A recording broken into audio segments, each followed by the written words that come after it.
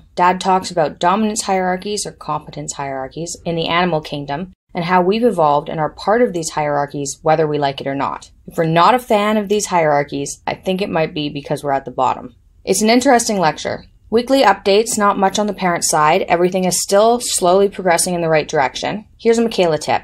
Hopefully you've already figured this out yourself. Stop sleeping with your phone in your bedroom and start exercising each morning. I just started a couple of weeks ago. I wake up at 6.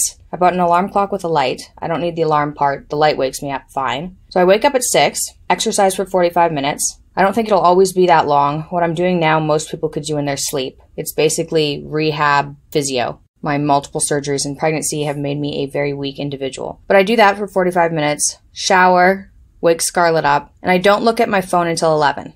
That's new. It's outside of my room to avoid the temptation. I got the inspiration from someone named Chris Will X on social media. Found him on Instagram. He has a podcast called Modern Wisdom that I quite like and think you would too if you're interested in optimizing your life. He's fairly new, but I think the podcast will be quite big. It's difficult to find true intellectuals, and I think he's one of them. Check it out. If you enjoy this podcast, I think you'll enjoy that one too. Modern Wisdom. These small changes have improved my mornings and entire day dramatically. You could start by sleeping with your phone outside your bedroom and just see how it goes. It's not good for your brain to check it first thing in the morning and get overwhelmed by the list of tasks you need to do in that day anyway. That's it for Michaela Tips for now. Enjoy your day. Competence Hierarchies, a Jordan B. Peterson 12 Rules for Life lecture. Before we do anything else, we just got incredible news just 5 minutes before the show started.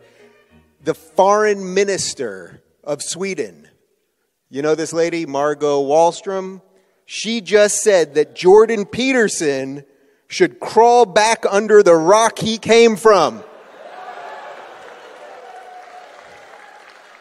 So this is a very special show. Little does she know, he crawled out of a lobster shell. But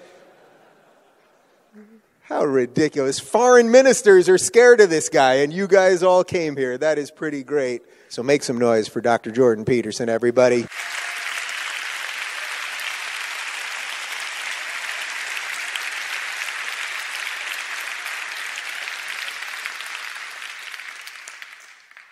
I think the Swedish foreign minister's comment actually had something to do with lobsters. So maybe it was okay.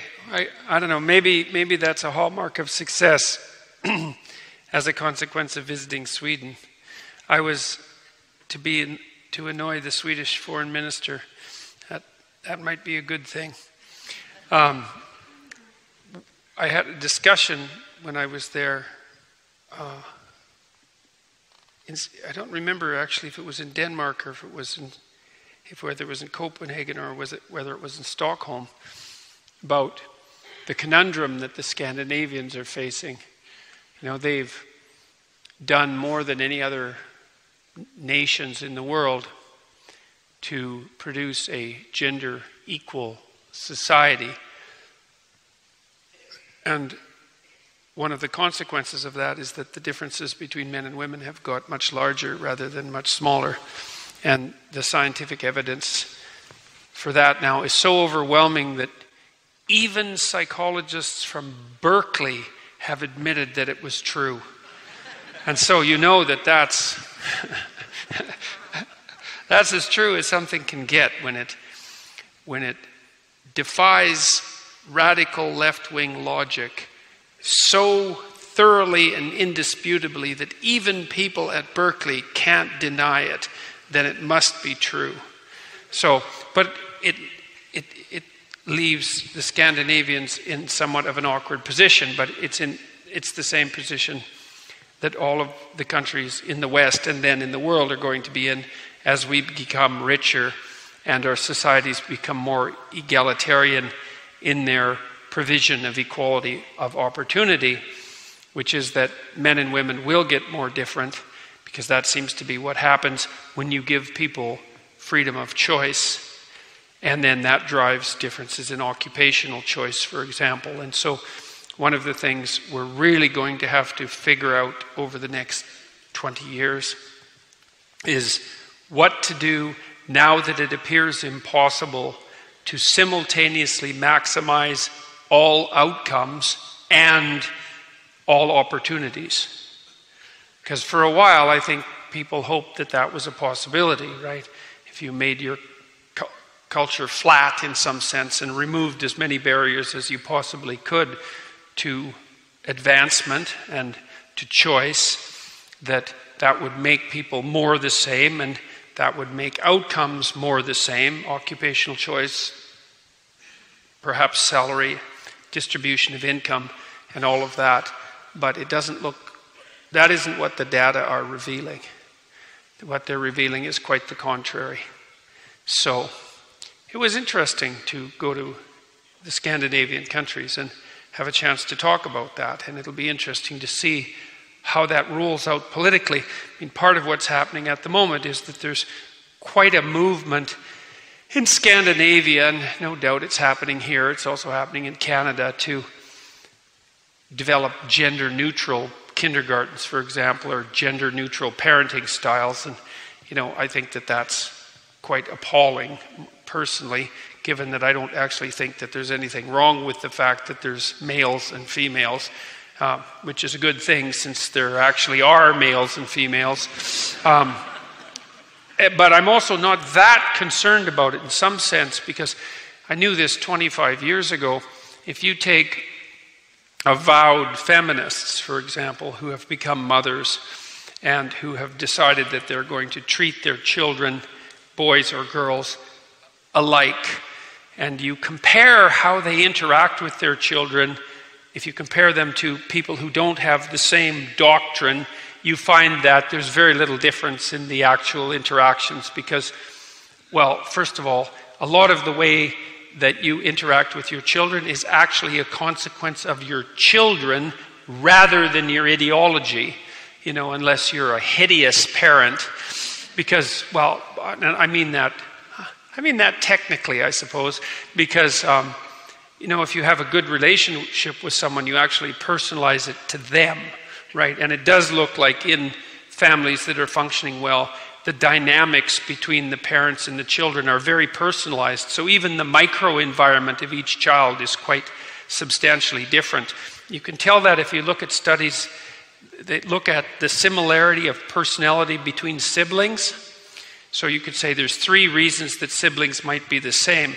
Biological similarity, shared environment, so that would be what they share in common in the family, and then non-shared environment. That would be what happens to them that's individual, that their brothers and sisters don't also experience. There's almost no effect of shared environment.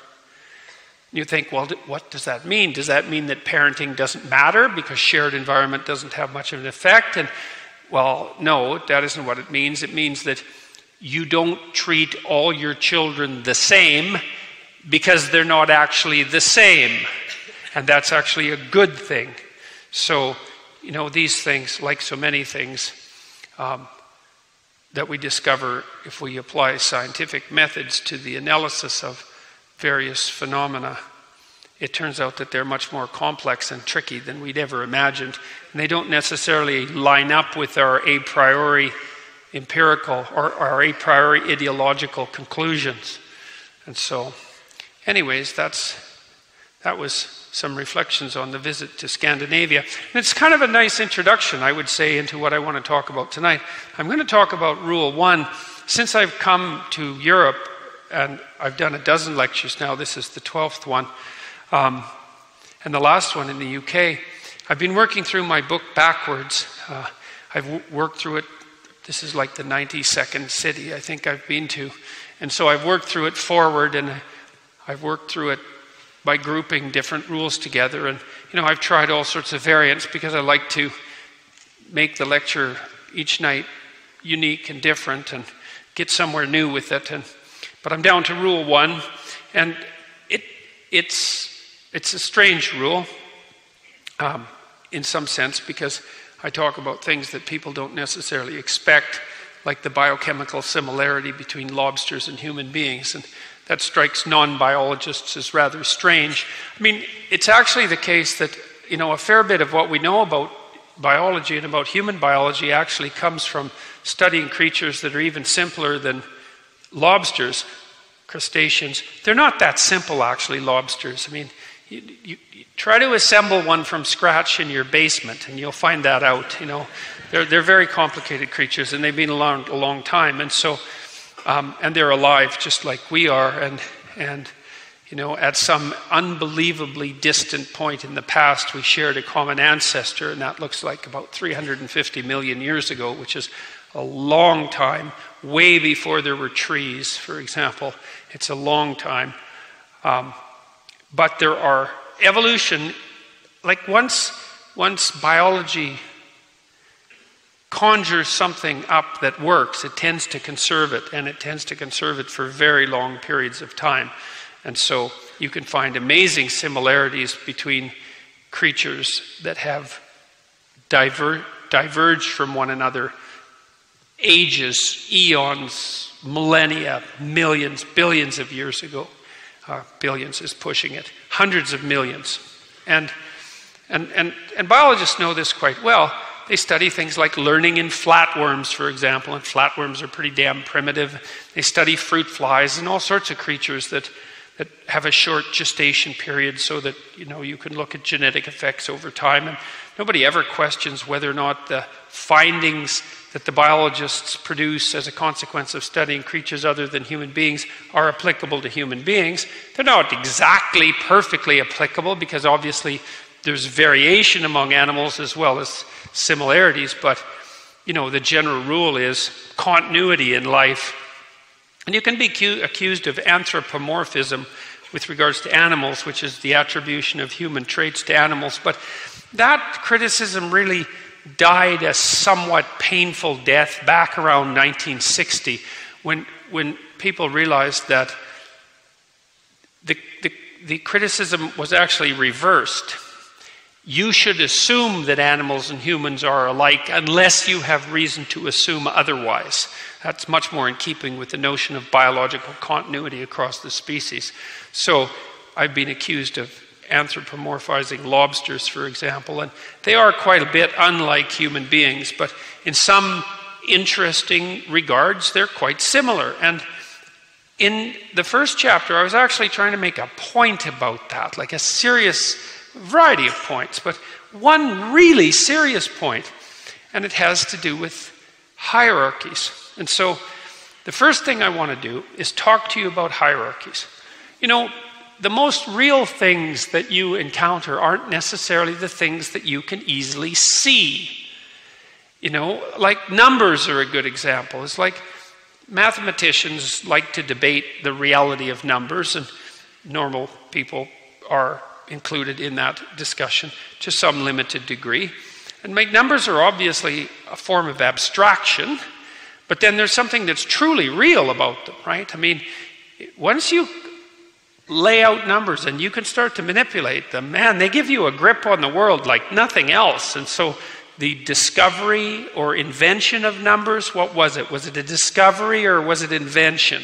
Well, that's not so obvious, but most mathematicians, I would say, would go with discovery. And it's like, well, it's not something that you see, a number, or you can taste or feel or sense in any concrete way, the same way you would detect an object, but number is real, and really, truly real, and in that it gives you a grip on the world. It's one way of thinking about what constitutes real. Real is useful. That's not the only way of thinking about what's real. And so there are lots of things that in the world that are real that aren't evident to your senses. And definitely one of those things is hierarchy. And, you know, chimpanzees, for example, and this is true for lots of primate groups, they really understand hierarchical position. And so, for example, there are aristocrats among most primates, and there are peasants. That's one way of thinking about it. And it's quite hereditary. And so, if you happen to be a rather large juvenile peasant primate, and there's a rather small juvenile aristocrat primate, you'll tend not to pick on him. And the reason for that is that your nervous system, which has done a very good job of mapping the hierarchical relationships between everybody in your troop, knows perfectly well that that little primate that you could take out in 2 seconds is connected to a bunch of other ones that will tear you apart if you make a mistake.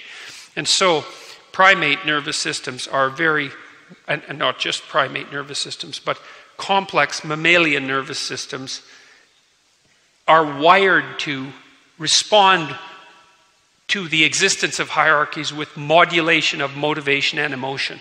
So the perception isn't direct. It's not so much that you would see something, but you would certainly experience it emotionally. You'd be afraid, for example, or maybe you'd have respect, whatever that might be among animals. And you know, one animal, if you have 2 dogs, you know one of them's dominant. It's almost always the case. And I don't know what the non-dominant dog feels towards the dominant dog, but it's something like respect. It's something, maybe there's a bit of fear there, but it's still a perception that's embodied in an emotional reaction. So anyways, you can perceive hierarchies even though you can't see them. And you do perceive them, man. It's unbelievable. And deep, deep parts of you perceive them. And now, I want to talk about for a minute about why hierarchies in some sense are both prevalent and inevitable. So let's start with prevalent. See, the problem with most animals is that they're competing for scarce resources. And so you see hierarchies form to allow for preferential access to scarce resources in the absence of continual combat. And so in chapter 1, I've been criticized by people who haven't read the chapter for comparing human beings to lobsters, and for making a case that just because lobsters are hierarchical doesn't mean that all other creatures are. And first of all, I never said that all other creatures were. I said that a very large preponderance of creatures across a variety of species are, and that human beings are as well. Chickens are, for example. So if you're a farmer and you go out and you feed your chickens, there's the chickens that get the chicken feed first are the same chickens every morning. And then, so the aristocratic chickens get their food first, and then the second-rate chickens get the hangers-on get theirs next, and then the sort of bedraggled, low-status chickens get theirs last. And you might ask, well, why did the low-status chickens put up with the second-rate feed? And the answer to that is that it's better to be a little hungry and have substandard food than to be a little hungry and have substandard food and be pecked to death. Right. And so animals organize themselves into hierarchies around scarce resources so they don't add continual combat to the problem of scarce resources. Right? So it's better to know your place. Not that it's necessarily pleasant or good, but it's better to know your place than to be continually fighting at risk to your very survival for that place. And so it's also the case, once a hierarchy is established, that it tends to be pretty stable because the cost of disrupting it is extremely high. Now, competitive animals, especially if they're interested in advancing their mating opportunities, will sometimes take the risk to make a move up the hierarchy. But they do that at extreme peril, and so they do it very carefully. So one of the reasons that we produce hierarchies, that hierarchies are spontaneously produced, is to produce something approximating stable peace in the face of scarce resources. Now, you get hierarchies that form even in animals that aren't very social, like songbirds. I also used them as an example in the first chapter. Wrens, little birds. I don't know if you have wrens in the UK. You have wrens in the UK. They're little birds. They're very feisty. They'll knock other wrens off their perches. They'll fill other birds' houses with sticks. They're very territorial. And the reason the birds care about territory is because if you're a bird, well, territory matters. And so what do you want if you're a bird? Well, you want to put your nest somewhere, and you want it where it's not too windy, and it's not too cold, and it's not too sunny, and where the rain isn't going to rain on it too much. And that's far away from predators. So those are high quality nesting, and maybe close to food, that'd be a plus. And so they're high quality nesting places. And you can imagine instantly there's a hierarchy of high quality nesting places, right? Because some are going to be better than others across all those parameters. And then there has to be some competition that determines who gets access to the high quality nesting areas, and that's exactly what happens. And then the more feisty, physically healthy, dominant birds that have the most sort of threatening song, because that's part of what a wren's song is. It means, here I stand, attack a singer of my prowess at your peril, right? And then those birds attract mates that are of high quality, because the mates are looking for a high quality nest and a good place to have some eggs, and then those chicks are more likely to survive. And if an avian virus comes sweeping through the population, the birds die from the bottom of the hierarchy upwards. And the reason for that is that the birds at the bottom are stressed, they don't eat as well, they're more stressed by predation, they're not sheltered as well, etc. So they're immunologically compromised, and so if something comes along that will affect birds, then the birds at the bottom die. And it's the same with human beings. There's an old saying, when the aristocrats catch cold, the working class dies of pneumonia, right? And that's technically true. There was a great series of studies done in the UK called the Whitehall studies. They're very cool. So it was done on 2 sets of civil servants about 75 years apart. So imagine there's a hierarchy of civil servants, and there's like high status civil servants, and then there's low status civil servants that are barely clinging on to their job, and then you track them across time and you see who's most likely to die. And the answer is the civil servants along the bottom. Okay, so now that was the first Whitehall study. And then the second Whitehall study was done 75 years later. And what was so cool about it was that by the time the second study was done, which was in actually rather modern times, the average living standard of the low status civil servants in the second study was probably higher on average than the high status civil servants in the first study, right? Because everybody had just got so much richer. So the absolute level of wealth had gone way up, but the relative risk of death remained unchanged. So one of the things that's really rather brutal about hierarchical organizations is that they are associated with mortality risk. And so that's part of the reason why we tend to regard them as real. Now, all right, so now the next question might be, well, so you have animals, and the reason they organize themselves into hierarchies is because they compete for scarce resources, and they have to do that in a manner that stabilizes the competition without undue conflict, right? So that makes reasonable sense. And you might think that the same thing would be true of human beings. So it's a matter of, and you might think, well, the animals do that by expressing power, and that the same thing is true of human beings. Well, the first thing is that it's not exactly obvious that the more complex animals structure their hierarchies purely as a matter of power, let's say physical prowess and the ability to physically dominate another animal. So there's a primatologist who I admire greatly named Franz de Waal, and he's studied chimpanzee hierarchies to try to, and they tend to have a more masculine structure, so the most dominant chimpanzees tend to be masculine, although there's a female dominance hierarchy as well, and some of the female chimps are far more dominant than some of the male chimps.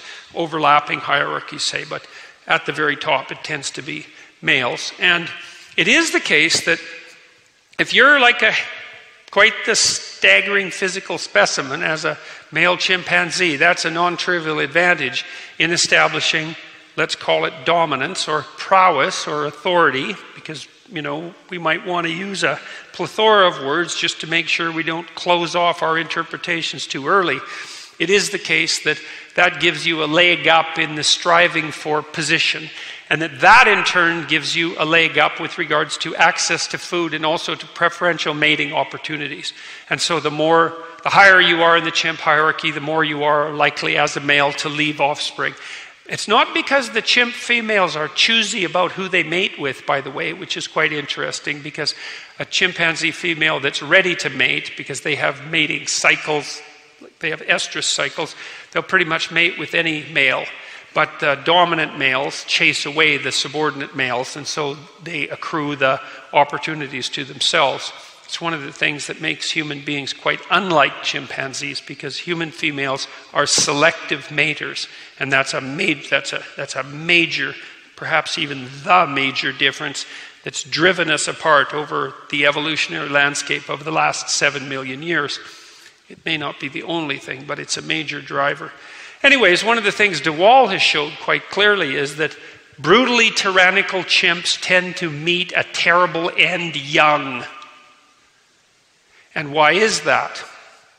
Well, I don't care how strong you are as a particularly Arnold Schwarzenegger-esque chimpanzee, but 2 subordinates, 3/4 your strength can easily take you out on a bad day. And so that's exactly what happens. And chimps are very, very strong. And they're hunters, and they have very powerful teeth, and they tear each other apart. So when 2 subordinate chimps decide they've had enough, and they go after top tyrant, it's not a good day for him. And de Waal has documented that in some brutal detail in his multiple books on the emergence of morality in chimpanzees, actually. Very, very good books, very readable and well worth attending to. He's one of the scientists that's striving to produce something approximating a biological account of the emergence of morality. And there's lots of biologists working on that idea, and with a fair bit of success as far as I'm concerned.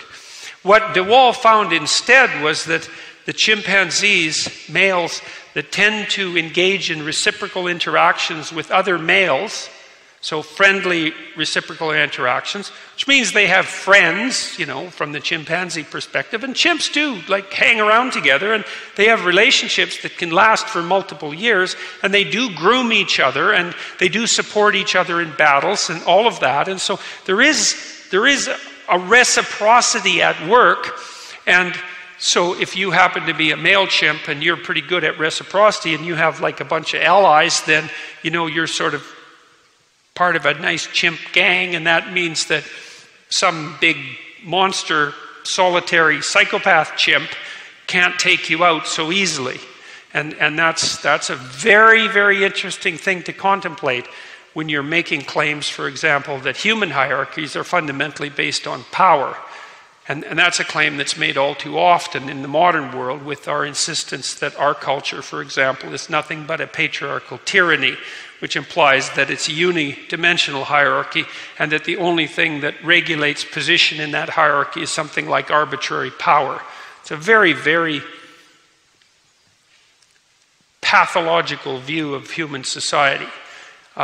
I think it's motivated by very questionable motivations, and it's certainly predicated on an anthropology that's underinformed, to say the least. Now, once you get to the human level, things get even more complicated, because a friend of mine I worked with for years, I talked a lot about dominance hierarchies in my lectures, and even in 12 Rules for Life I talked about dominance hierarchies, and that was a mistake. My friend, he has a master's degree in engineering from MIT and a PhD in psychology from Harvard, so he's a very bright guy. He said, you shouldn't use the term dominance hierarchy. And I said, why not? It's the standard terminology that's used in the biological sciences. And he said, yeah, but you don't know how much Marxist thinking had infiltrated the biological thinking and affected the terminology, because it's not obvious that hierarchies are predicated on dominance exactly. Hierarchies exist, but whether or not they're dominance hierarchies, that's a whole different story. That's an assumption. And I thought, God, I don't want to hear that. I've been using the idea of dominance hierarchy for like 20 years. I don't want to have to rethink that. So I was annoyed at him for like a month while I was rethinking this through. And then I stumbled across the phrase competence hierarchy. And I thought, oh, that's much better. That's much, much, much better. You know, and you see this in other animals too, this competence hierarchy. So there's these cool birds. You could look them up if you want to look up a cool bird. I don't know what you're doing later tonight, but there's these birds called bowerbirds, and they're fascinating birds. And so they have hierarchies too. And the males arrange themselves into a hierarchy, and then they display themselves for the females, and then the females come by and check them out. But they don't use power. So what a bowerbird does is it makes this really fancy nest that sort of hangs from a twig.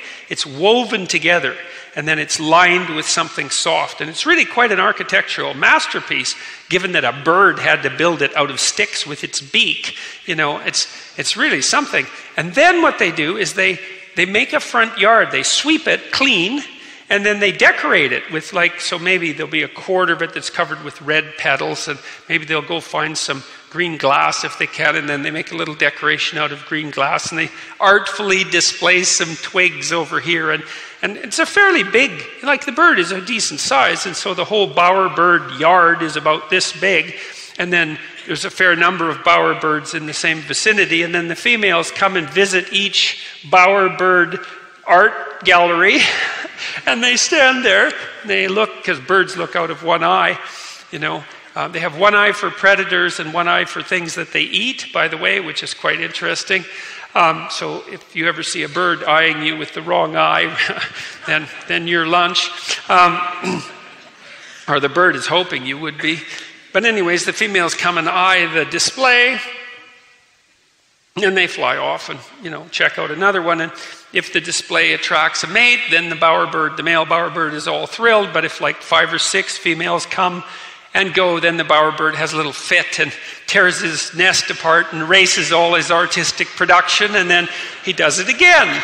And so that's damn cool. And then there's this other creature called a pufferfish. You know what a pufferfish is. And it's like, it's a fish, you know, for God's sake, it's a fish. And this is what the bloody pufferfish does. You just can't believe this. There's a great video of this. Some of you may have seen this. It's gone quite viral because no one can believe it. This pufferfish, he goes to the bottom of the ocean, as deep as he can go anyways, there's still light down there. And then he makes this amazing, like, sculpture in the sand. It's about 8 feet, he's this big. It's about 8 feet across. And it kind of looks like, you know, those rose stained glass windows?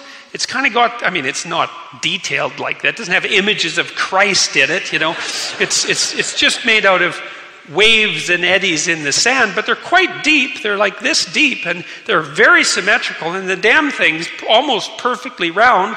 And that fish, he goes in there and he picks up like stray shells and stuff with his kind of like a beak and spits them out, and he does all this by waving his fins. He's got fairly powerful front fins, and he does all this digging by waving his fins and his tail, and he looks at his creation and he swims up and he adjusts this part of it and that part of it. That's also how he attracts mates. And so the idea that hierarchical position based on power is the only regulating factor for the construction of hierarchies that allow access to scarce resources turns out to be quite wrong. Now, even in animals. And it's really wrong in people as far as I'm concerned, because first of all, and this is part of taking the idea of the patriarchal tyranny apart. I hate both parts of that phrase. I don't like the patriarchal part, and I don't like the tyrannical part. I don't like the patriarchal part because it isn't obvious to me that human culture is solely the creation of men. That seems to me to be somewhat of a sexist presupposition to begin with, because I don't think women were just sitting around doing nothing except being oppressed until 1962 when Betty Friedan wrote The Feminist Mystique, and all of a sudden they emerged onto the world stage. That doesn't strike me as a plausible description of the course of human history. And the tyranny part is like, well, this is our culture, the tyranny. That's what we're describing. It's tyranny compared to what? exactly. It's like it's not perfect. No society is perfect, that's for sure. Every society tends towards blindness and towards stultification, towards a certain degree of corruption. And a given hierarchy can definitely be taken over by people who only use brute force and power. But that's actually a sign of the degeneration of the hierarchy, not a signal of its appropriate effectiveness. What we do as human beings, first of all, we don't exactly live in a world where we're competing like animals for a finite set of scarce resources. I mean, scarce resources can be a problem. There are some zero-sum games, but we're also pretty damn good at coming up with new games, with new rewards and new rules, and also producing a whole plethora of goods that we didn't have before. So it's not a zero-sum game. And what that means is we don't have one hierarchy, we have many diverse hierarchies, and there's many ways that you can climb to the top, or hope to climb to the top, or at least move slightly upward in many different hierarchies. And so I like to take apart the idea of the tyrannical patriarchy by thinking about it in a more high-resolution manner. And I always think plumbers are a good example, because plumbers have a hierarchy. There's successful plumbers and unsuccessful plumbers. And so there's a hierarchy in terms of wealth, let's say. Some plumbers have whole, sequences of plumbing shops, right? They become like plumbing magnets. And, well, why would that be? It's like, well, hypothetically, they know how to fix pipes. That might be, requirement number one. But then, obviously, they know how to hire employees. And then they know how to keep them. And reasonably happily, because you don't hear very often of sweatshop plumbers being, or plumber slavers who have their plumber employees laboring away in the basement with someone cracking the whip at them. It's usually a fairly, what would you say, free exchange among a plumber and his employees. And then generally, if you're going to be a plumber and you're going to survive for any length of time, you also have to treat your customers with a certain degree of decency and respect and honesty. You have to do the job you were hired to do for the money you promised to charge. And then it actually has to work, because otherwise people write bad reviews on Yelp and so forth, and then soon you're not successful. And then it's pretty obvious that if you hire a plumber, you're not doing it to participate in some sort of power game, except perhaps in the most abstract possible way. You hire a plumber because, well, you don't want sewage in your house, and that seems important, right? We could all more or less agree that that's an individual and a collective good, and so the plumber is servicing that particular need. And then you might phone some people that you know, or some contractors you know, or whatever, and you say, well, do you know a good plumber? You don't say, do you know the most powerful plumber in the neighborhood? You say, do you know a good plumber? And then you get a recommendation, and the good plumber gets even a little bit more business, which puts him even a little higher in the hierarchy of plumbers.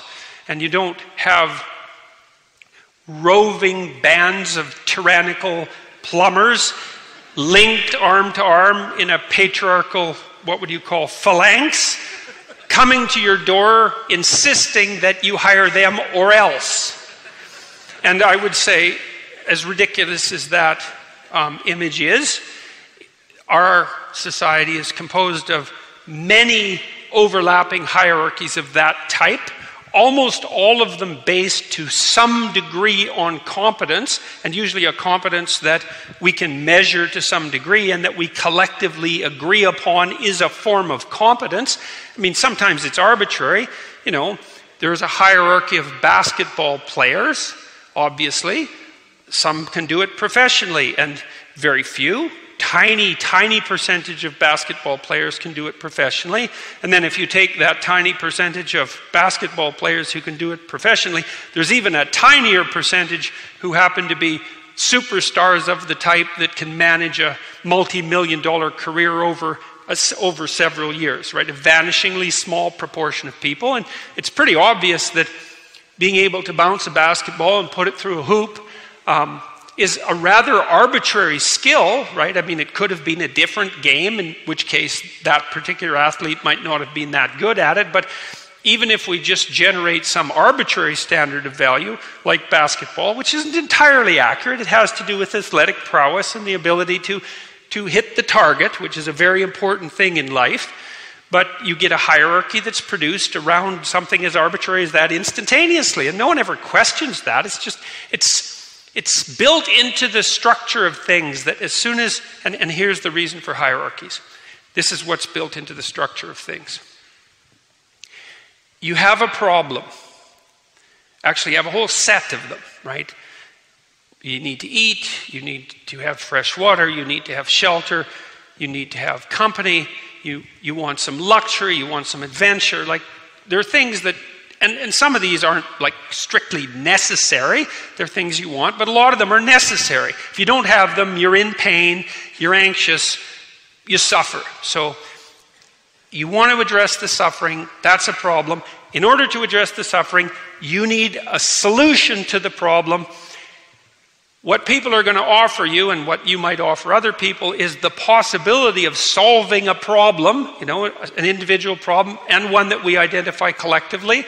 As soon as you admit that there's a problem and that a solution needs to be put in place and someone could offer it, you immediately produce a hierarchy of value, because it becomes valuable to fulfill that requirement. And as soon as you produce that hierarchy, you also produce a hierarchy of talent. Because it turns out that no matter what pursuit you determine to pursue and then implement collectively, you will inevitably produce an unequal distribution of talent and instantaneously construct a hierarchy. And of course, you're going to do that. How else would you do it? If it's an important problem, like if it's how to design computer chips, for example, which turns out to be a very difficult thing, and you get 100 people together and you want to design a computer chip, the first thing you should do is figure out which of those 100 people actually knows how to design a computer chip.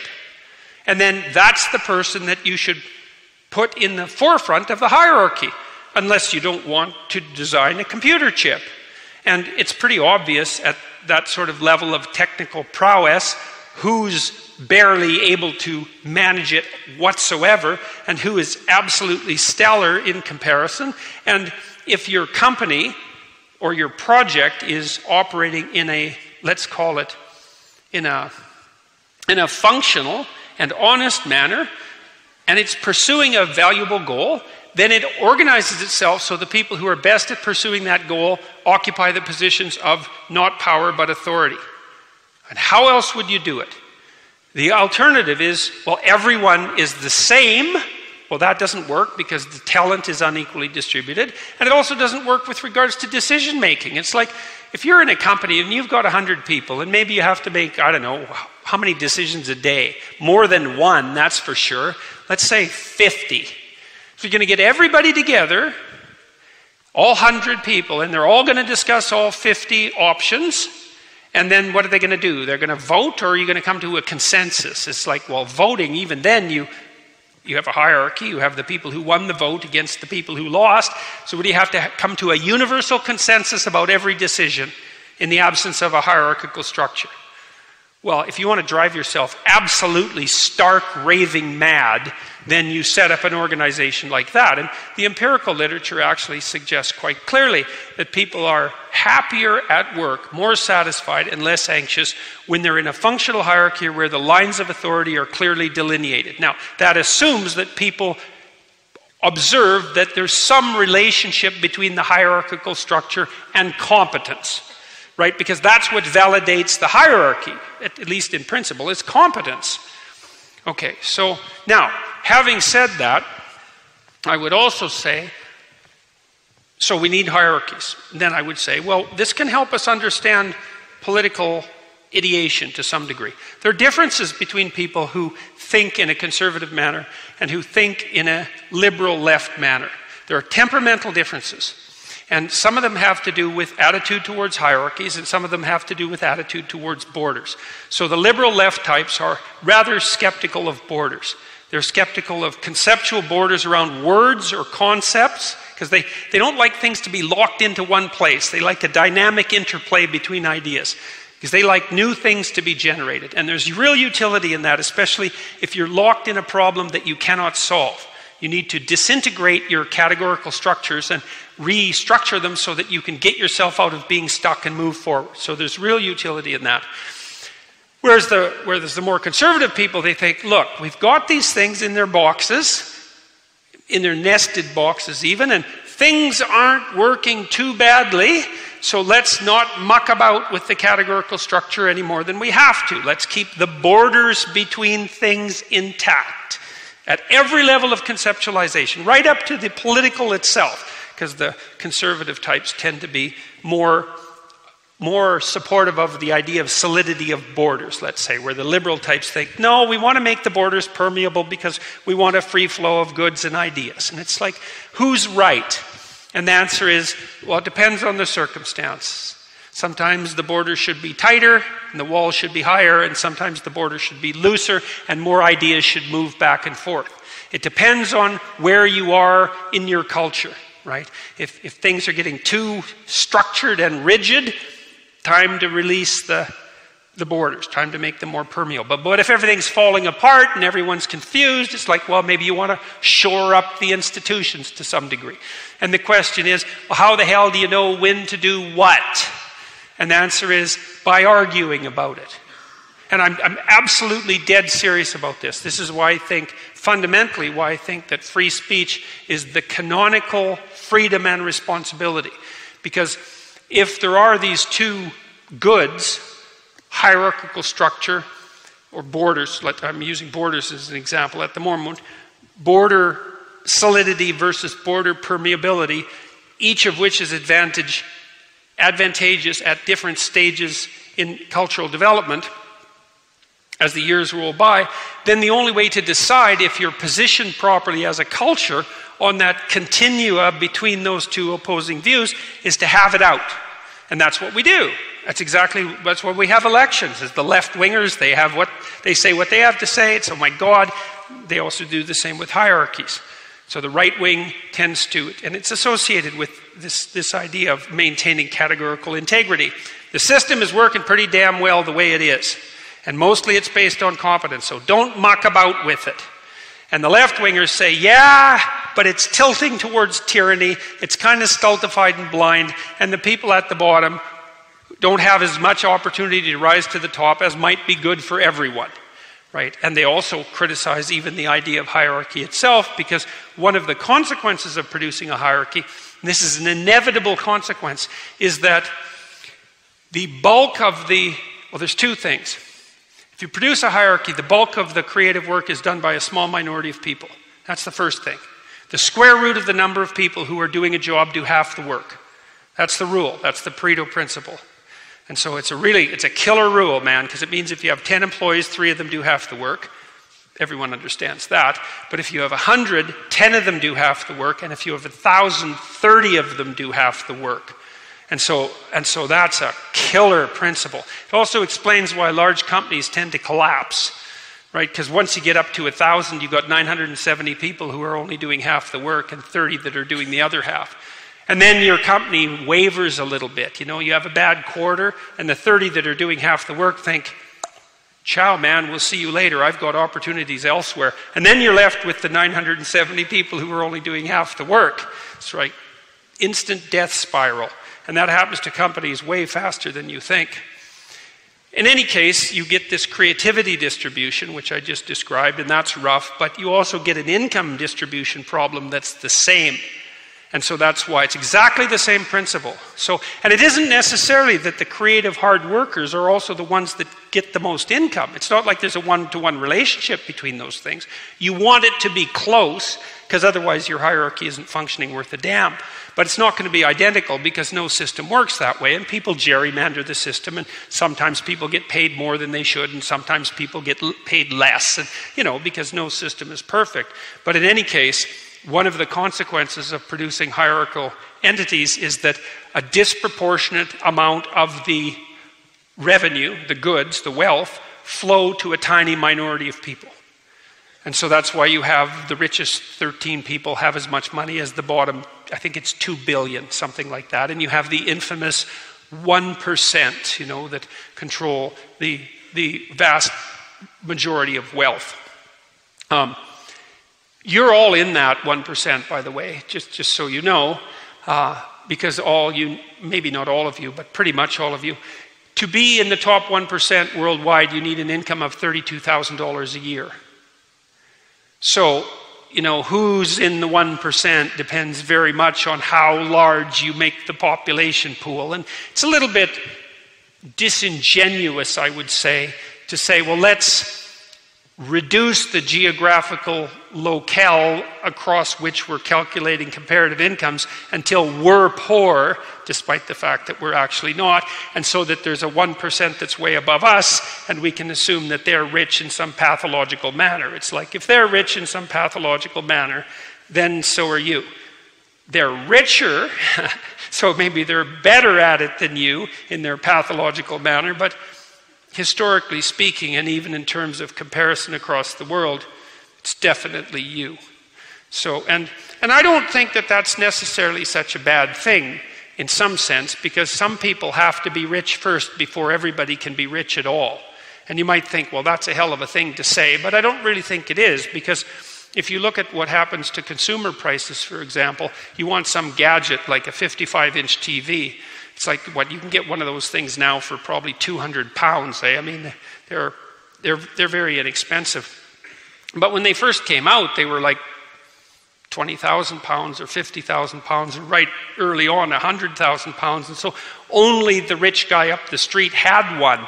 Well, it's a good thing there were some people around that had excess pools of capital, because they would have never bought the things to begin with and driven the price down so that the rest of us could afford them. And so one of the things that's useful about rich people is they can produce a market for really cool things that you get to have a little later. And you don't get as much status for it, but at least you get the damn thing, not something. So, okay, so the right supports hierarchies and borders and conceptual categories, and likes to keep them relatively intact, and there's reasons for that. And the left says, wait a second, the categories are too rigid, we're not letting information flow, the hierarchy is too corrupt, and plus there's all these people who are stacking up at the bottom. And that's the other thing that happens in hierarchies, is that not only does a disproportionate amount of the goods, let's say, flow to the top, but the largest number of people stack up close to the bottom. And so then you have this eternal problem of this inequality. And that can get so steep that it actually threatens the stability of the hierarchy itself. Because one of the things we know is that if inequality steepens too much, especially if there's no way of moving from the bottom to the top, then the young men that are trapped at the bottom get violent. And so even if you're a conservative type, one of the things you might think is, well, we don't want to steepen the damn hierarchy too much, and we don't want to restrict access to mobility too much, because then the people at the bottom, they have nothing to lose. And if you have something, the only person that can beat you is the person who has nothing, because they have nothing to lose. And so you don't want to have too many people around that have nothing if you have something, because they don't have anything to lose. And so even if you're just selfish capitalist, you might think, well, let's keep the painful inequality to some moderate minimum so that the whole damn thing doesn't destabilize. All right. Part of the reason, so there's a bit of a validation for a left wing, and a bit of a validation for a right wing, and even more validation for the idea that you need to communicate across those different political viewpoints. And one of the things you might also be interested to know is that those political viewpoints are not entirely, but in large part influenced by biological factors. So this is a cool thing, and it's only been figured out in about the last 15 years. So once we got a decent personality model, the same models, by the way, that have been used to show that there are gender differences in personality and that they maximize as societies become more egalitarian, same line of research, we found that conservatives tend to be high in a trait called conscientiousness. And conscientiousness is the second best predictor of socioeconomic success after intelligence. Well, it's an important predictor, and it's a predictor of marital stability and life satisfaction. And it's good to be conscientious. Makes you a little square. That's a good way of thinking about it. But as a long-term strategy, it's a good one. Orderliness and industriousness. And the conservatives are particularly high in orderliness. And that seems to be that proclivity to keep things where they're supposed to be, right? And conservatives, orderly types, it isn't that they're afraid of disorder exactly. That was a theory that was very current among psychologists for a long period of time. But it turned out that conservatives are actually less neurotic than liberals. They're lower in negative emotion. And so the whole fear thing didn't pan out very well. But what seems to maybe be the case is that conservative types who are orderly are sensitive to disgust. And so that when category boundaries are violated, the emotion that they experience is disgust, kind of a judgmental disgust. And so I found that extremely interesting when I was reading biography of Hitler. I read this book called Hitler's Table Talk. It's a very interesting book. It was a collection of his spontaneous speeches, diatribes, let's say, at meal times in the evening from I think 1939 to 1942, and they were just recorded by secretaries, and so you just got a sense of what Hitler thought about everything. And he was a very strange person because he was very high in trait openness, which actually is a liberal trait. He's a very creative person, surprisingly enough, but he was also extremely orderly, and so a devotee of willpower, right? So he was very proud of his ability, for example, to stand in the back of a car going through the hordes of people that were worshiping him, and to stand like this for like 8 hours at a time. He saw that as a signal application of will.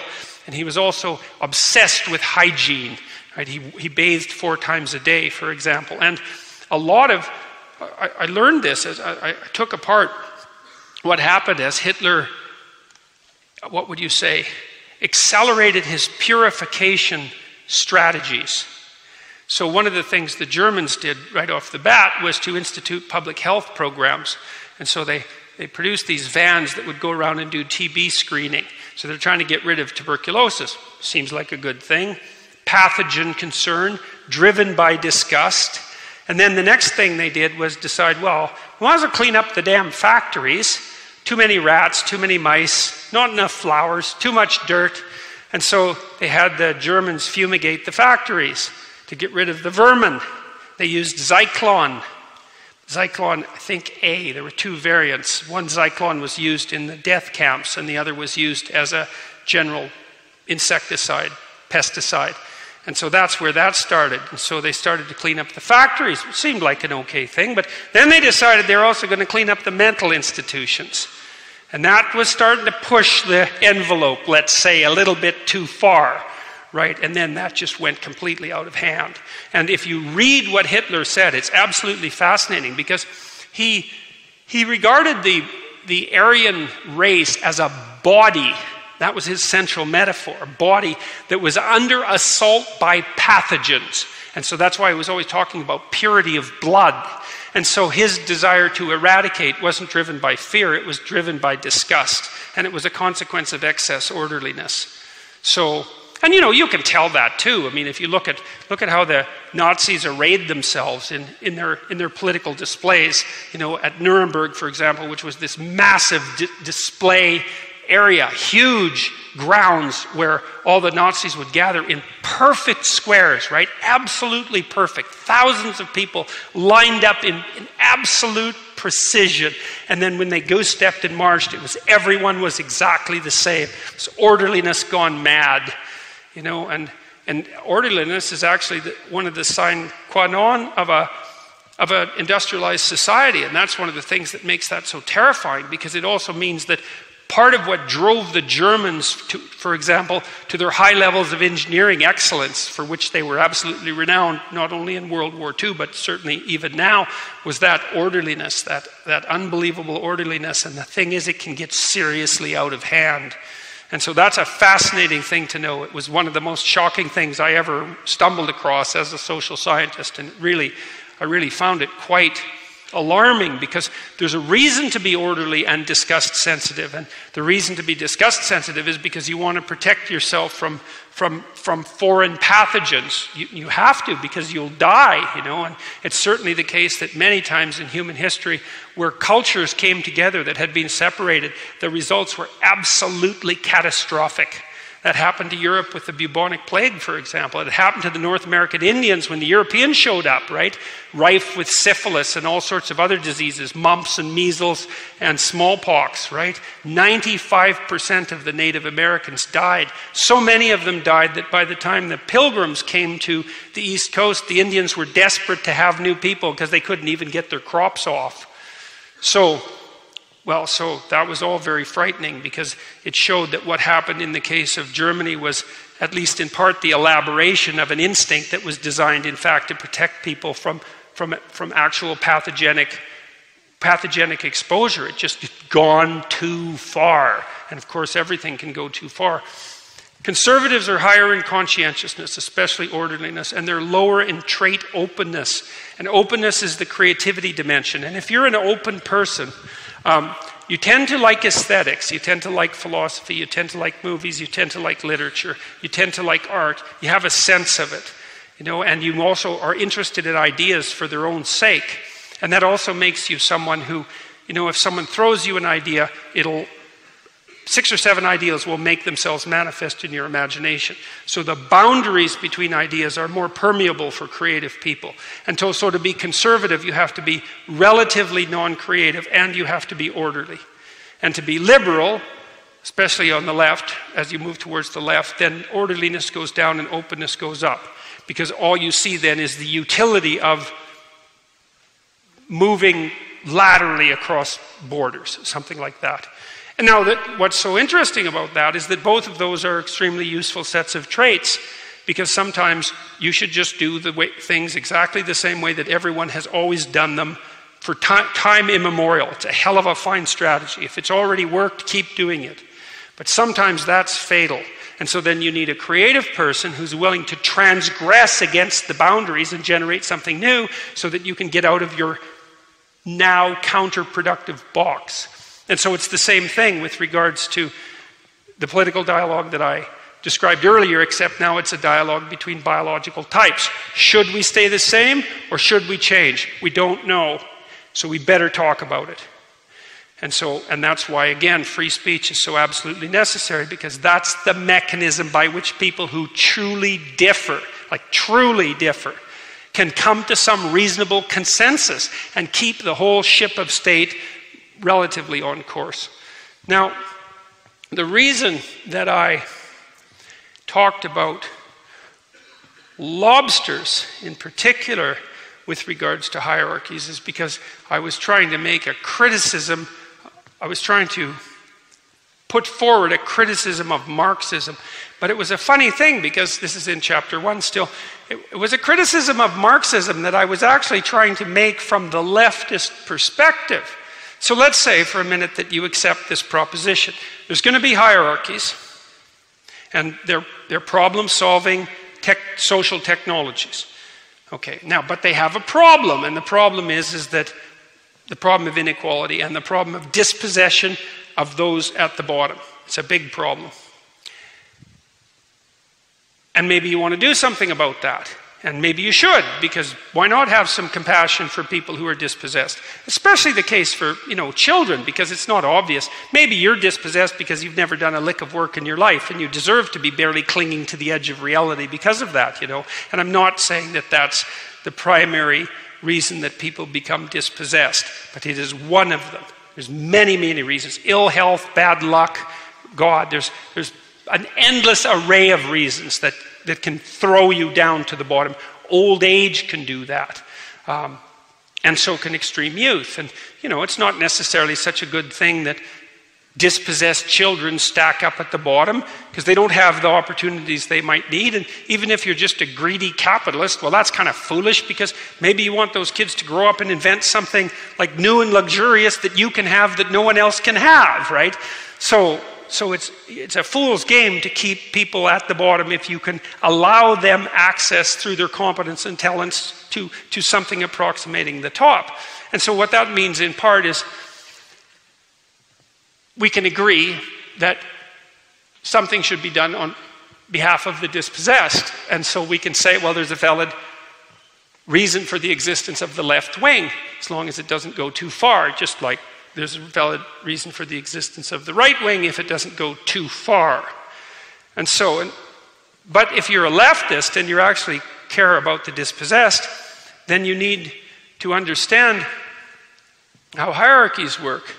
And you don't get to be all Marxist about it, because the problem with Marxism, as far as I can tell, there are many problems with Marxism, but this is a big one, is that it attempts to lay the blame for hierarchical dispossession at the feet of the West and capitalism. And that's wrong. It's a way worse problem than that. It's a far worse problem than that. So hierarchies are unbelievably ancient, and the problem of dispossession, therefore, equally ancient. And the idea that a radical restructuring of society along lines that, for example, aren't capitalist is somehow going to magically rectify hierarchical inequality, that's a fool's errand. And we know this, I would say, anthropologically as well. You know, for example, if you study Paleolithic grave sites, and Paleolithic times, let's say that's 10 to 25,000 years ago, something like that, you already see massive evidence for inequality. Some of the people in the grave sites are buried with a substantial amount of Paleolithic treasure, often metal, you know, because you could imagine that metal, especially gold, silver, very hard to come by. And a very tiny proportion of Paleolithic corpses are buried with almost all the gold and silver. And you can't attribute that to the vagaries of capitalism. It's a much, much deeper problem. And then you put that in the context of the almost entire animal kingdom, where you also see hierarchical structures, and you see radical dispossession and radical inequality in the distribution of resources. You come to the understanding that this is a far deeper problem than can be rectified by mere criticism of, say, the West or capitalism. This iron law of unequal distributions, it applies to all sorts of weird things, eh? So it's not just animals and people, man. It's stranger than that. So a tiny proportion of all the stars in the galaxy have almost all the mass, right? It's the same with planetary bodies, even in the solar system. A small number of planets have almost all the mass, even though there's lots of planets. To those who have more will be given. It even works on a cosmic scale. It's the same with plant size in the Amazon jungle. Same with the size of cities. A tiny proportion of the cities have almost all the people. So there's an iron law of distribution here that Pareto, his name was, an economist, originally mapped out. And something that Marx noted when he said that capital tended to accumulate in the hands of fewer and fewer people, but he didn't really understand, as we should understand, that it was a single example of a much, much broader and more complex problem. So I could take a second even just to outline the problem and how it works out. Here, think about this. Imagine we did this. Imagine we give everybody in this room $10. And then you had to play a game with each other. And this is the game. You play the game, and you're going to sell him, you're going to exchange invisible bananas, because you don't actually have a banana, so you have to use invisible ones. And what you do is you flip a coin, and if you win, then you have to pay $1 to him. And you get the invisible banana, and you get to eat it, but now you don't have $1. And so we just have all of you play this game randomly, okay? And soon what we find is everybody starts out equal, because everybody has $10. But pretty soon, like some people have $8 and some people have $12. And then you're in a little bit of trouble, because if you have $8, you've only got 8 good bets left. But if you have $12, you've got 12 good bets left. And then you play a little longer, and well, soon some people have $18 and some people have 2. And then you play a little longer, and some people hit 0. And there's a big problem with 0, because as soon as you hit 0, you don't get to play. You're out of the game. And then if you keep playing the game, you just run it right to the end, then everybody stacks up at 0 and one person has all the money. And you've all experienced that because you've played Monopoly. Right? That happens in every Monopoly game. Mostly it's a game of chance. And you know that because the same person doesn't always win. It doesn't matter that it's just a game of chance. What happens is you get a very rapid development of a Pareto distribution. Everybody stacks up at 0 and one person takes everything.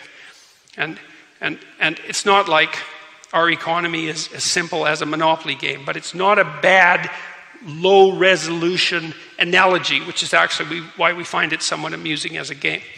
Okay, so that's all about hierarchies and boundaries and political differences and the reason for free speech and all of that. And I'll close with this. The purpose of chapter 1 was to make those points, at least in part.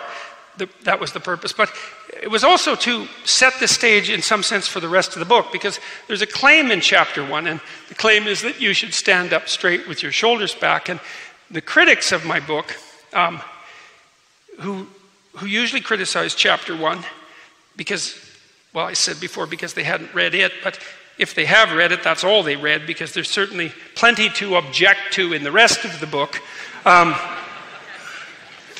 They seem to assume, and maybe this was my own flaw as a writer, that I'm trying to make a case that you should use power to be dominant.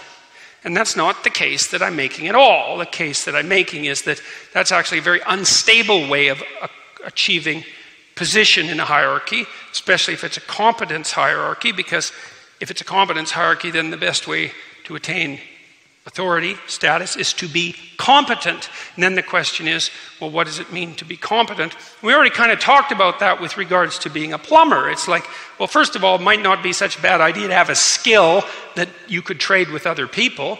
That seems to be kind of pro-social.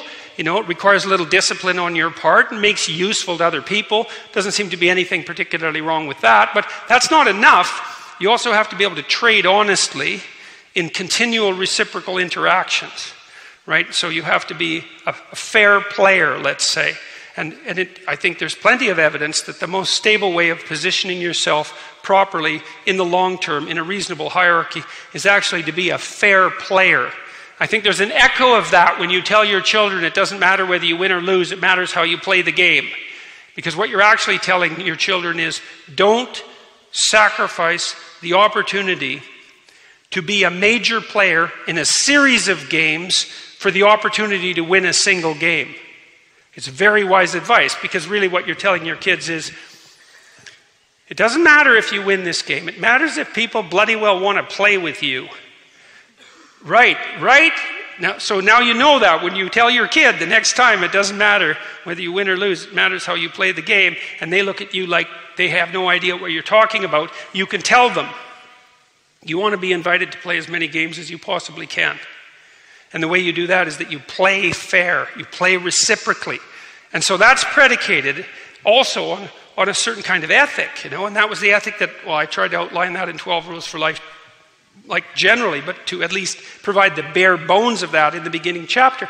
There's a certain amount of courage that requires, like a certain amount of the willingness to open yourself up to the possibility of the world, to trust other people, for example, which is something that you have to do if you're going to engage in reciprocal interactions with them. You have to extend your hand in trust, even if you've been bitten a few times, you know. You don't stop petting dogs because a couple of dogs bit you. It just deprives you of the pleasure of having some interactions with dogs, and it's the same with human beings. You've been bit a couple of times, no doubt, but you still extend your hand in trust, and you hope you can start to establish a reciprocal relationship.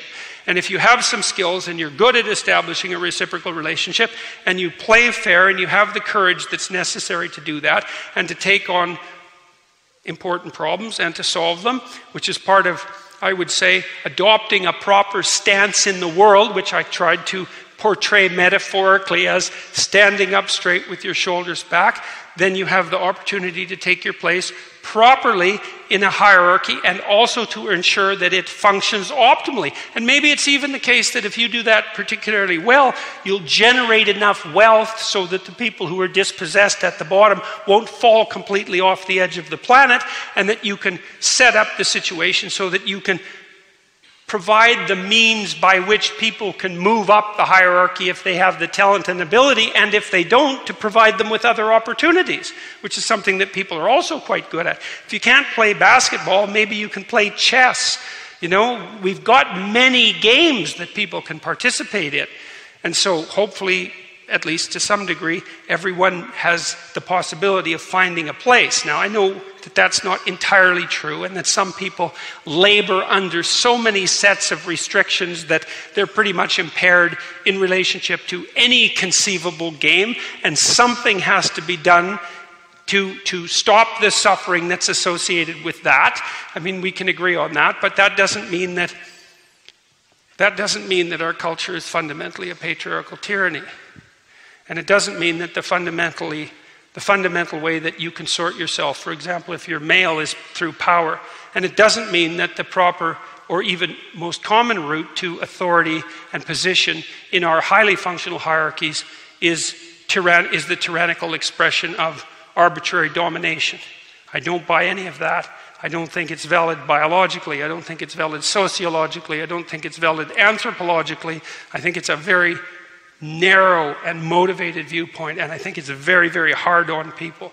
And so I would say instead, as I did in chapter 1, that better to adopt a stance on the world where you stand up straight with your shoulders back and open yourself up to the possibility of interacting with each other and acting appropriately in the world, and take your proper position in a hierarchy of competence in that manner, and keep everything moving forward in the proper way. So, thank you very much.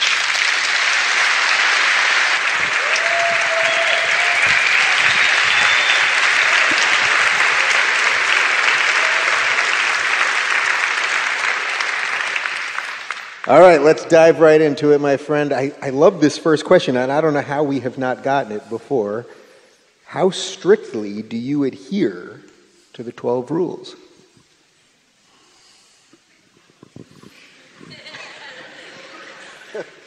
Trying just to go through them. Well, you know what? When I wrote the original series of rules, there were 42 of them. And I published them on a site called Quora, and they became very popular. And you know, I wrote down things that I felt that were true and also practical and valid, and they were maxims, let's say, that I had attempted to abide by. Mostly, I think, because I decided that bringing excess misery on myself and my family was probably a rather counterproductive strategy. And so I think I abide by them as well as I am able to. And hopefully, as I practice, I get slightly better, you know, moment by moment, day by day at doing so. And everyone makes mistakes, that's for sure. But by and large, like I said, I'm not interested in any more misery than necessary, I'm hoping. So I try to live a straight but not too narrow life.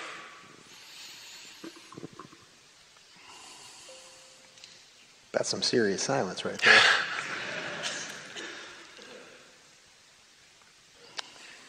Do you believe that finding a romantic partner for life is a human necessity? Well, it's obviously not a necessity because people swap romantic partners quite frequently. So, you know, you don't die when you do it. Although sometimes people wish they would. Sometimes they wish the person who departed would die too. but I do, like, humans are a pair bonding species, that's quite clear, and there's some variation between individuals in that proclivity. I think the biological reason for that is that there's a variety of them, but because our children are dependent for so long, they're just too much for one person. And so, in order for us to survive, men had to become quite domesticated and quite maternal. And that's made us all susceptible to extremely tight bonds. One of the things that's quite interesting, the circuit that bonds you, we don't have circuits, but it's not a bad shorthand. The circuit that bonds you to your partner is the adult remnant or the adult continuation of the same circuit that bonds mother to infant. And you can tell that by the language that people use when they talk fondly of the romantic partners. They use baby, for example, and they use the same terms of endearment for their romantic partner that they might for a very young child. It's the same underlying circuitry. It's part of the care circuit. It was outlined very nicely by a neuroscientist named Jaak Panksepp. If you're interested in that, he wrote a great book called Affective Neuroscience, which is on my reading list, which is on my website. And it's actually, it's a serious text, but it's actually very readable. It's accessible to, I would say it's accessible to committed lay people, who don't have expertise in that area. And it's a really wonderful wander through the biology of love and pair bonding. And so that's sort of on the biological end. We've got the nature for it. But then on the spiritual end, most societies have attempted to sacralize instinct and to make it cultural and psychological as well as biological. And so we do that with marriage. And we make the claim that perhaps it's better, all things considered, to ally yourself with someone in some permanent sense. It disciplines you. It provides you with someone to depend on in sickness and in health, which is a very useful thing. And it can help you by a good marriage is sort of like an endless wrestling match. And because you want someone to contend with, right? It isn't that people are looking necessarily for ease and comfort with their partners. They often wander apart from one another if things get too easy and comfortable.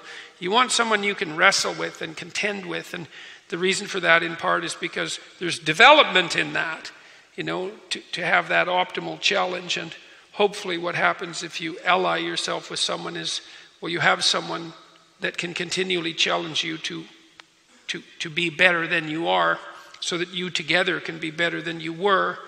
And then you have someone to, you have the story of your life, and it can get kind of frayed, but you want it to be continuous, and you want it to be aiming at something, and you want it to have some tensile strength and some resilience. And if you can wind that together with someone else's story, then you have a cable the cable that makes up your life, to stretch a metaphor, I suppose, is it can withstand more tension, it can withstand more trouble.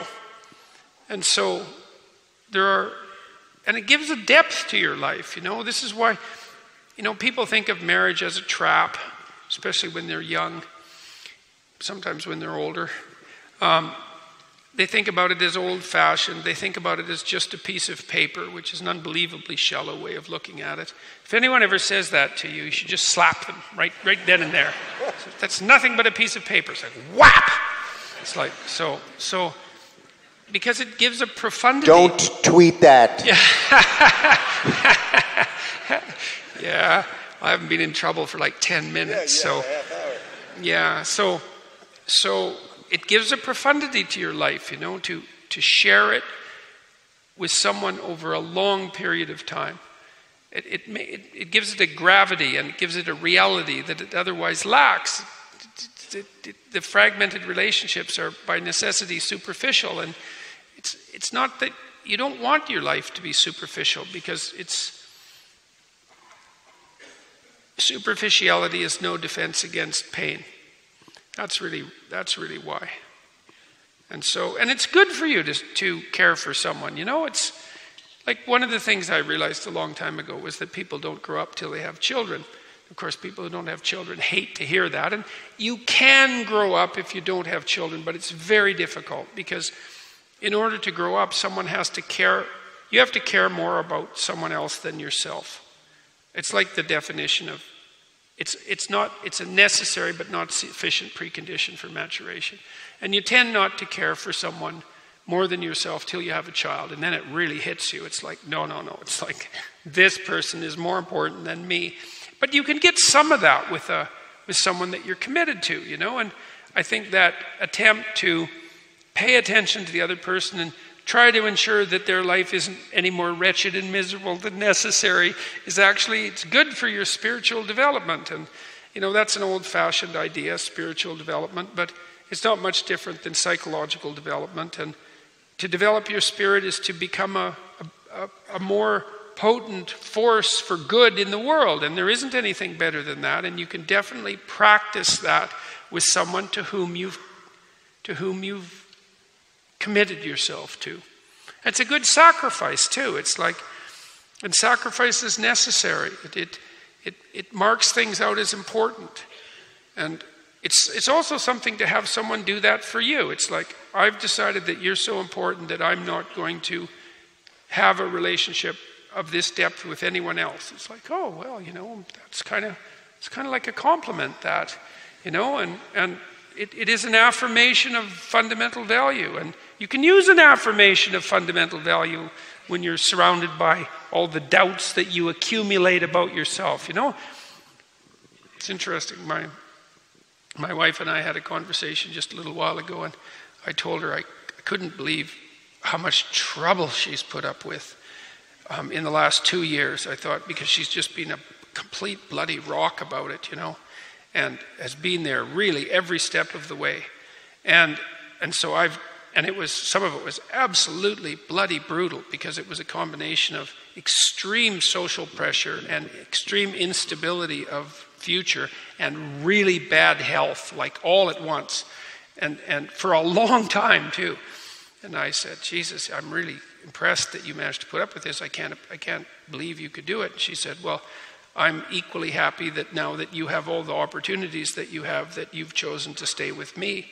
And it was really fun. It was really a good conversation, because I was really grateful that she had stuck it out, and she was really happy that our bond had lasted in the other direction. And so we kind of concluded that two sorry sons of bitches like us were pretty damn lucky that we had each other. And that's a good thing to reflect on when you start to think about how alone and isolated you could be. So, yeah. Tammy's here somewhere, by the way. Give her a round of applause for sticking up with this guy.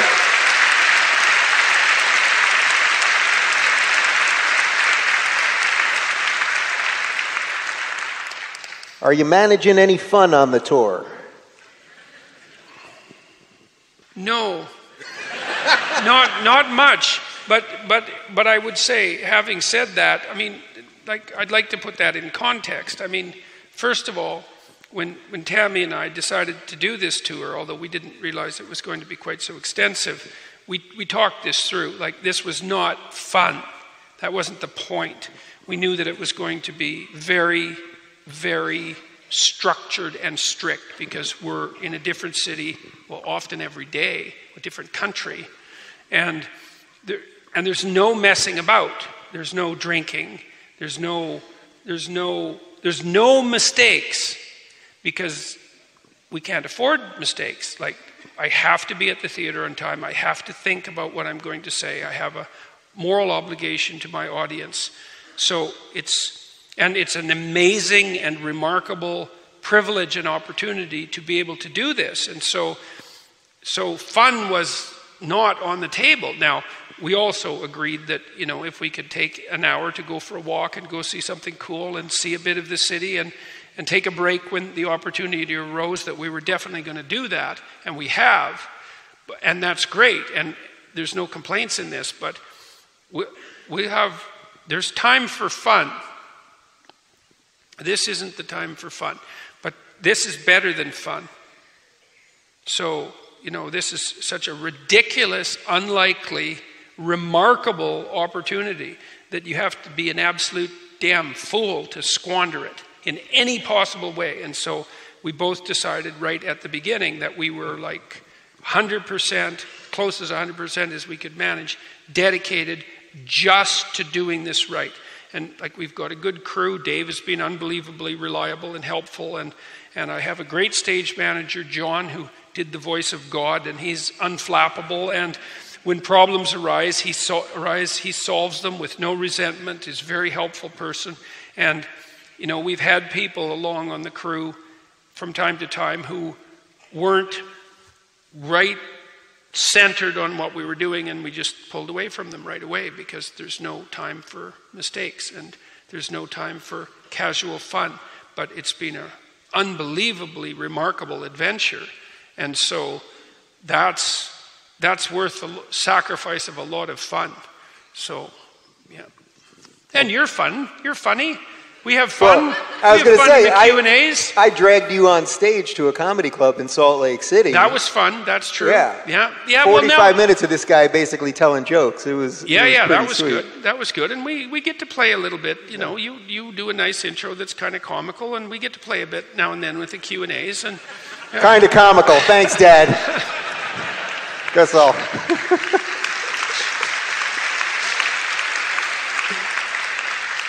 All right, I'll take it. Fine. What will you write your next book about? Well, I've actually written 3/4 of about 3 or 4 books now that are all sitting sort of in their unfinished form. And so I think I'm going to do a book of Q&As, because I have collected a lot of them, and a lot of the questions are really good, and some of the answers are okay too.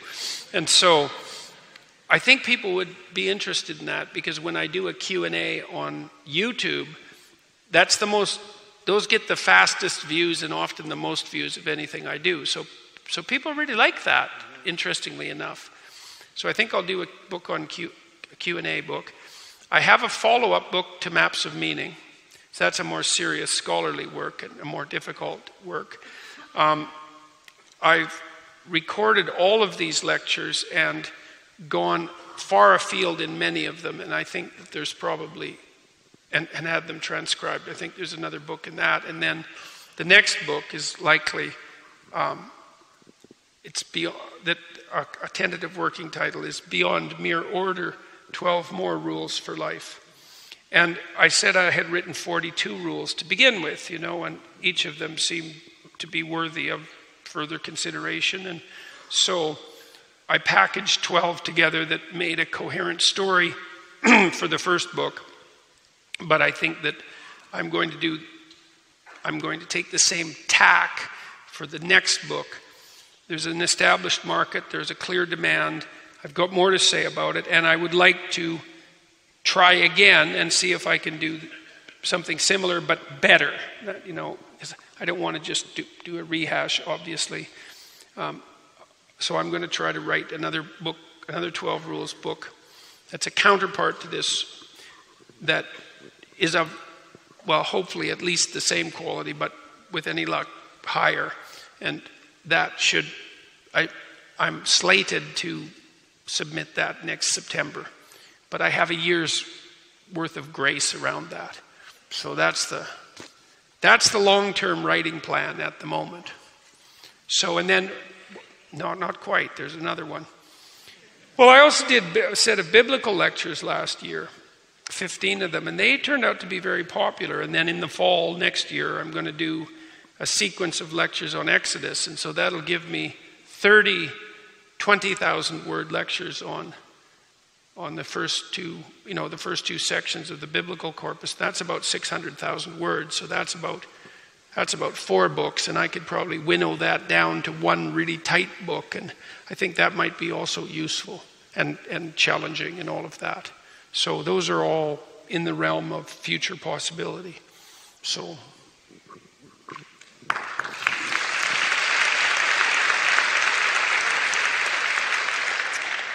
this is sort of interesting relative to something that happened to you personally just in the last day or so. How would you quantify and qualify a good life and a good death? Good death? Well, I've thought about that a lot.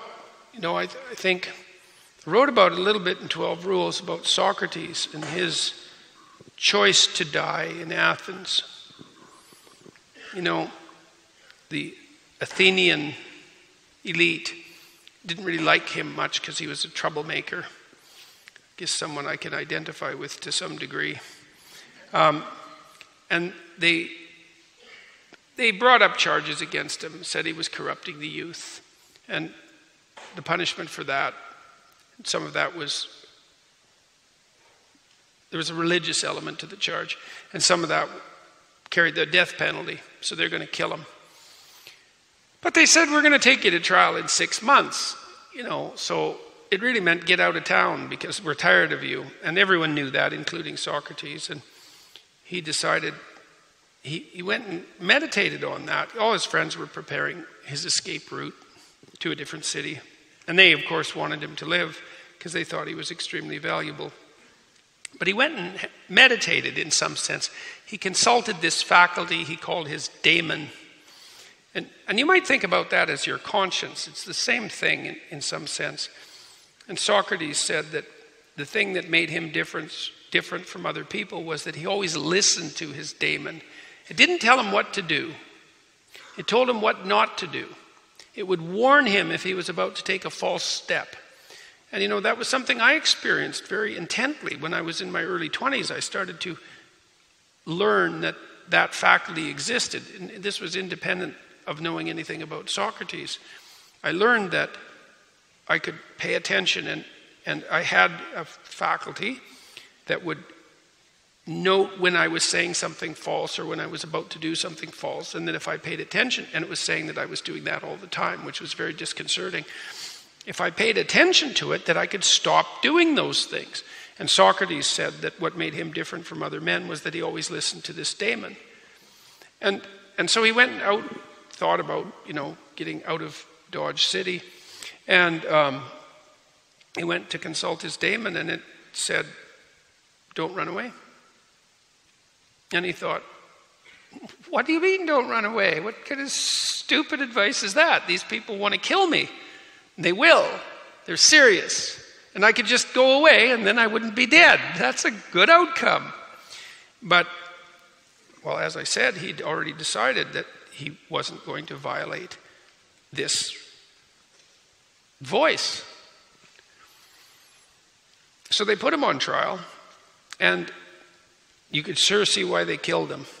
It's really interesting to read this. It's the Apologia of Socrates. There's two versions, one written by Plato and one written by Xenophon, and they're both worth reading because they're a little different. They're like court transcripts. Well, that is what they are in some sense. And they're a little different, so that's kind of cool, you know, because it gives you that sense of really being there. And the first thing Socrates does, he's decided he's not afraid of death, or if he is, he's not afraid enough to run away, which is kind of like not being afraid. Yeah. It's not so bad. He just rips these people into shreds. It's just horrible. I mean, instead of them being the judges and jury and him being the accused, he flips the table and he tells each one of them, because he knows them very well, just exactly. He accuses one of having this wastrel of a son who was definitely going to destroy the entire family enterprise because his father had mistreated him so badly because he was such a terrible human being. And he just lays it out in painful detail. And you think, God, it's no wonder they wanted to get rid of you, man. You could see what was happening and you'd say it. But anyways, Socrates comes up with an explanation for why he decided that his daemon must be right, because it was always right. It's like, well, how could it be right about me dying? And he thought, well, you know, I've had a pretty good life. It's been full. People have revered me, and I've had very many valuable relationships, and it's been a full life, you know, and soon I'm going to be old, because he was getting old, and maybe I'll lose my faculties and things will start to fall apart. You know what happens when you get really old. And maybe I've been offered a gift from the gods that I could be wise enough to take. I can bow out, faculties intact. I can put my house in order. Before I depart, I can say goodbye to all my friends. I can have my final words. And I can depart with the satisfaction of having lived a complete life. And so that's what he did. And I thought about that a lot because, I'm not that interested in getting old. I'd rather maintain my youth, and to some degree I do what I can to ensure that. And you can have now, especially people might imagine living for 200 years or 500 years or maybe forever, although that I think is beyond any real possibility. But you can imagine extending your life a very long time. But then I wonder, I had kids, and I don't think I'd have them again. I don't mean that I didn't love them and I didn't enjoy it. I really did, but it's like I did that, and there's a bunch of things I've already done. And they were really worthwhile, but it isn't clear to me that I'd want to reestablish a whole new career. I have sub-adventures that take me here and there, and like this, for example. But I don't know if I'd go back to university and do another PhD. There's something about having done something that sort of finishes it, And I kind of wonder, is it possible that if you lived your life completely, you could let it go? And it seems to me that there's something to that. I think it might be. I think that might be the way that things are, is that if you took the advantages that were offered to you, if you exploited the opportunities that you had at hand, if you made use of the potential that was in front of you, you would exhaust yourself in your life, and then you'd be done. And that would be okay. And the older I get, the more I think that might be true. So that would be a good death, I suppose. A good death would be what would be attendant on a thoroughly lived life. And I can't tell that for sure. I've watched people die now, older people, and they are often, more often than you might think, of the opinion that they had their life. So maybe that's how it is if you're careful. So that would be a good death. And I suppose a good life would be preparing for that. Right.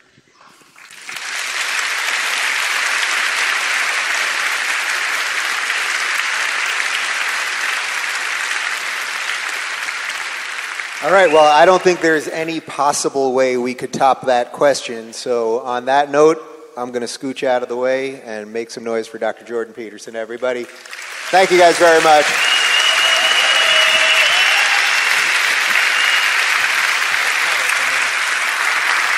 Thank you, Mr. Rubin.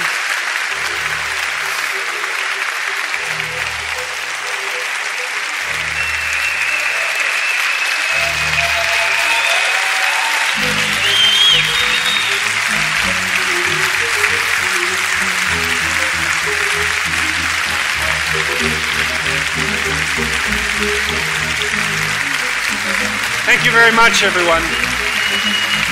It was a genuine pleasure to speak with all of you.